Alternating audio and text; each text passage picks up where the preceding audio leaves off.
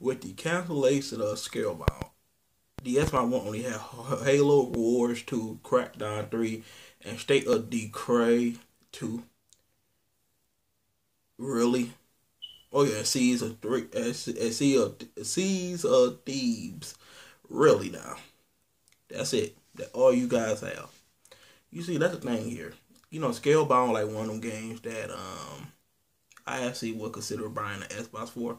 I mean, my stepdad had an Xbox One. We played Gears of War together. And I don't know, that was like another game I already played and beat Gears of War 4. So that like one of the only other reasons to get an Xbox One, but Scalebound going now. Really? Well, you know, as a Sony fan or whatever, a person that own a PlayStation, it's just the greatest thing about owning a PlayStation. There's like over 15 exclusives coming this year, and more coming in 2018. I mean, PlayStation Experience alone, like literally, announced so many damn games. You just can't help but to sit there like, damn, we get a lot of games, right? Xbox. There is no big exclusive besides Halo War that they get in. They literally cannot compete when it comes to actual games. And then the mess up thing is, I'm not even fanboying right now.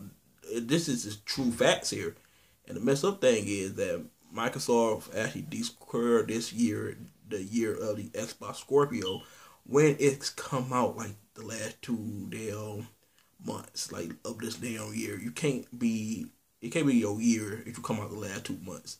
And here go the thing here, you can have all the horsepower in the world, but the lack of the shit that actually matter, which is games, there's no way they can win.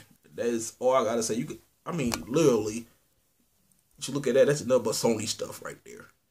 And the thing is, I play so many different genres. You know, Sony appeals to me due to the fact that one, they got a whole lot of JRPGs. Two, they got a lot of action and visual. They got a game for everybody basically with Sony. And you know, most Xbox fans, they play shit like Call of Duty or Titanfall, shit that you can find on PlayStation 4 as well. You know, mostly like you don't hear like some people like brag about like Gears of War or Halo or something like that. They show a COD or some other shit.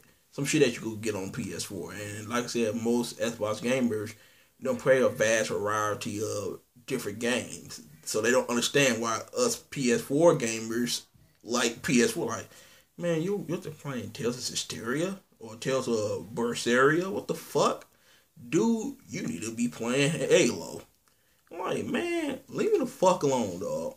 You actually care about Scalebound, a actual dragon game? Come on now, man. What is you, 8? Dog, come on, man. We gotta play Call of Duty. I don't know. That shit's just crazy, man. But anyway, it's a sad day for those who actually will consider getting an Xbox One for this game. I'm one of them, but I guess I will play my stepdad's Xbox One and don't buy my own. Whenever they bring a game out that I actually want to play. Hopefully this game goes to PS4. That'd be epic. But anyway, tell you guys thank. Make sure you gotta rate, comment, and subscribe. I'm sleepy as fuck, but now I gotta head to work. Have a good one. Peace out.